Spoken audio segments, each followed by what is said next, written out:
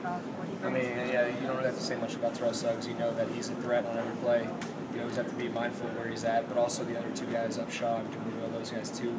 Great pass rushers, great outside linebackers in that system. So we're definitely aware of where they're at all times. Is it a challenge for this? I mean, you guys have had success running the ball. Does their front, will that be a challenge for you guys with that zone scheme and another test to see if Kyle's scheme is working still? Sure, I think. I mean, it's always it's always a test in this league. I think, especially when you put stuff out on film, people are going to try to take away what works. And obviously, you know, you have the guys I just mentioned, plus Lodi Nada, Canty, those types of guys that are going to try to make it hard for us to run the ball. And I think our schemes are prepared for that, but it is going to be a challenge. And you know, we'll really see where we're at when we go out and play this game. Hey Brian, I know you've always got to produce, and there's always going to be pressure, but is there a little bit of it off in that it's a little deeper into the season now? You've got to win under your belt, and things will come together a little bit better on offense? No, not at all. I think I've had that same mentality all along. You know, I've told you guys before, Coach Pett and Kyle and Dow, they've all sat me down and said, look, just go out and play. Don't worry about anything else. And like I said, I trust those guys, and you know, I take them for their word and go out and play, and that makes it easy on me. How about with Jordan Cameron being back out there, at least on a limited basis today? What kind of hope does that give you guys? That's great. I think obviously Jordan's a huge part of this offense. As you guys see, you know, I asked for his locker to be next to mine. We talk on a daily basis, so he is such a big part, and have him back out there, at least in a limited, you know, we'll see how it goes the rest of the week, but he looked pretty good out there. In your games last season, you guys really had a lot of production. I mean, Jordan, what's behind that connection? I mean, what made that click for you? Just it makes it easy suddenly. when you have a big target who's, you know, very talented. I think, you know, it's easy to find a guy like that. I think a lot of it is throughout the progression, and you know, even going back to last year, I think, you know, the tight end was very important in the offense, and same thing now this year. So it helps when you got a guy who's a Pro Bowl caliber player. I think, you know, that makes it easy. He said that even though he made the Pro Bowl, he just talked to us. He said, you know, he doesn't think he's arrived. Do you see that kind of motivation and hunger in him to? Yeah, no doubt. I think that my favorite thing about Jordan is he's always working. He's always trying to get better. Every time we look over, he's over there with Coach Angelico working on something. And when you have talent and you have that type of work ethic, I think the sky's the limit. So, yeah, he had a great year last year, but I think, you know, like he said, you know, I know what he's capable of. He knows what he's capable of, and I think, you know, we're excited to see where we get with that. Have you watched Joe Flacco a lot over the years, and what do you think of Joe? I know Joe personally because we share agents, so, you know, I've known him for a while. So, obviously a great quarterback. Anyone who can win the Super Bowl, that run that he had in the playoffs a few years back was unbelievable. So, he's an impressive quarterback. Brian, when you watch those two Ravens games, the Ravens and the Bengals and Steelers, do they play much better against the Steelers, or was it just what was the difference in them defensively?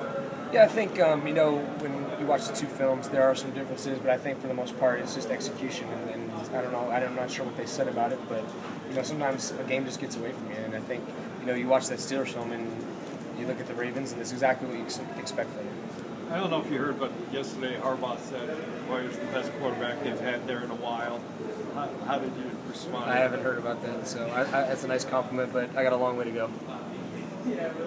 We talked a lot about the Steelers rivalry in Week 1. Do you guys feel the same about Baltimore? I mean, there's a lot of history, obviously, here with them. And yeah, there's probably not many other guys on this team that know about that history. I think, just like we talked about with the Steelers, you know, none of that history counts going into this game. The only thing that counts is our week of preparation and how the game is played on Sunday. Obviously, me being from here, you know, I know that's the Cleveland Browns. I don't know so many people know that here, but you know, like I said, it doesn't matter. I mean, we went out, had a great day today. We got to continue to build on that. And once you're playing the game, you're not thinking of the history between the two organizations. Are you Even still though you know their history and Clevelanders, it is the first time you're playing. Sure, yeah. Well, I've been on teams that played it before. Yeah. But do you approach? I mean, does it feel like being a rookie and playing a team for the first time? Not really, because I do have experience. You know, when I was in New England, I think we played him every year. We played him twice one year, once in the regular season, once in the playoffs. Obviously, when I was here last year, the first time we played him, I was on the field. Second time, I had already been hurt. But, you know, there's a familiarity with their players, their schemes, that type of thing. And like I said, you just put the work in during the week, and that's really what you go into during the game. I mean, yeah, it might be nice to have played a team before, but, you know, it's not something I'm concerned about. When you look back to, you know, that last game in 1995 in Cleveland Browns Stadium, Baltimore Ravens. I mean, do you still have sort of painful memories from that? I just remember being scared at the game because of the, people ripping out the benches, the atmosphere. I remember they could only play in one end zone of the field because the audience was so crazy. So that's pretty much my extent of that memory. Hey Brian, I think, and we've asked you about Josh before, but it looks like he's going to be allowed back in the building, possibly as early as tomorrow. How helpful would it be for him to be back around you guys and be able to work out here and maybe go to some meetings? Yeah, I mean, I think obviously Josh, we saw what he did last year. We saw how big of a playmaker he is and what his potential is. So, we'll see how it plays out. I'm not really concerned about it. I've told you guys I'm worried about the guys in this room, but to get Josh back around would obviously be great for us. Hey Brian, could you talk about your receivers and how they've stepped up in the first 2 weeks? Kind of, you talked on Monday about how you've been overlooked, sure. And to a degree they have as well. Yeah. Just touch on what you've gotten from these guys and how big they've been in these first 2 weeks. Yeah, I mean, I love all of those guys just because their mentality is to come out and work and get as much better every day as they can, and they work really hard at learning the scheme. I mean, it's not easy. We're moving those guys around. It can be difficult, and each and every one of them studies their butt off.